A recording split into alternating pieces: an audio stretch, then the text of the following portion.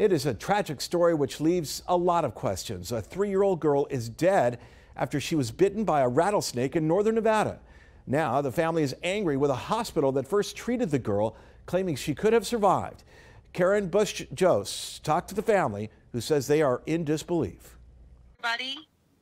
Everybody seemed to meet her and love her. Alyssa Johnson was just 3 years old when she passed away from a rattlesnake bite a few days ago.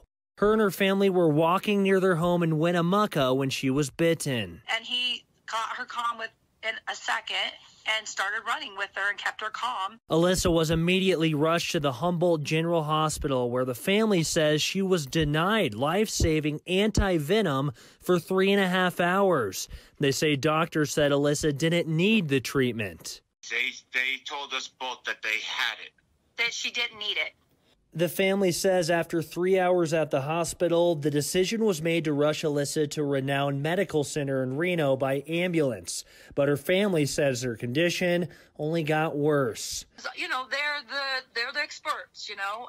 And then I was like, she's not breathing right. And I start rubbing her chest, and they said, just keep stimulating her. Just keep stimulating her. At Renown, Johnson says staff there gave her anti-venom 3 times, but it was too late. Alyssa eventually passed away in the hospital. The Johnsons now say Humboldt staff were negligent, and now they want change. Humboldt County, we need a hospital here. We need a real hospital here that has good training. We're hearing too many stories of how horrible it is. We contacted Humboldt Hospital and left messages twice with their public relations department. We've not heard back from them yet. As for Alyssa Johnson's family, they say at this point they only want change and a better system so something like this doesn't happen again. Well, Clark County says it's a priority to do rigorous testing on small rural communities like here in Laughlin, and this week they were able to do just that.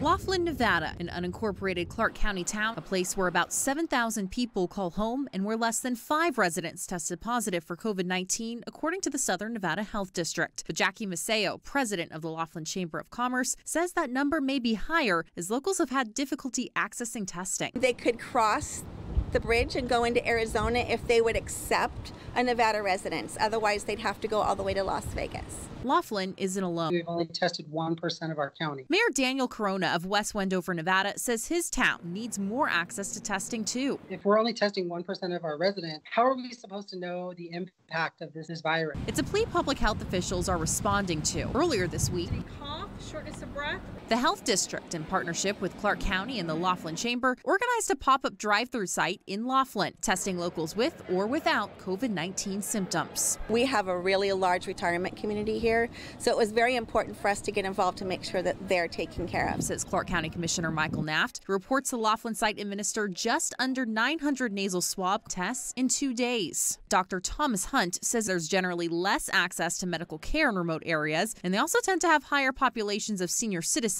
vulnerable to the virus. One of the things that we've seen with coronavirus is there's a segment of people who get really sick who require ICU care and very high levels of care. Rural communities may provide some of this care, but it can be very quickly and easily overwhelmed. Diligent testing, he says, can prevent this from happening, and important, he says, because the virus and its spread will continue to impact all areas, no matter the size. It's going to touch every community in one way, shape, or form.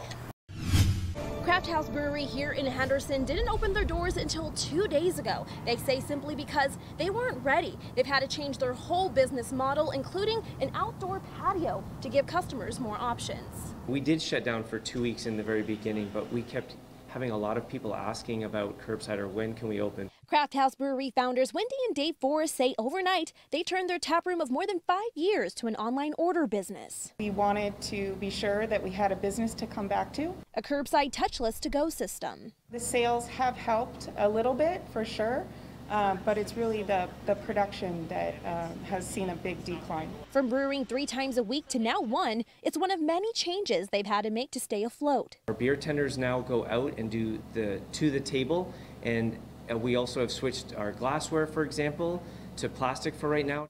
And in downtown Las Vegas, Abel Baker Brewing. Financially, it was a big blow. Owners James and Randy opened their taproom in September of 2019, a brewery where locals can walk up and taste their craft beer on tap. They too had nowhere to go but curbside. You just kind of got to roll with the punches. I think the curbside helped us out a ton. Now that doors are back open, they take reservations only to control the taproom's capacity, still finding a way to follow guidelines the Able Baker way. We call them our social distancing guidelines. You know, only 2 people in the bathroom at a time, maintain at your table with your household, try to respect other people's social distancing, mantras. Though they're not out of the woods just yet, both breweries owe success to their communities who have kept the love for craft beer alive. Hopefully Able Baker's gonna roll through this, and it's really because of the support of the community and what we've done. You do what you can as a passion for the craft beer community and the community that we're building here. In Henderson, Alexis Gorey, News 3.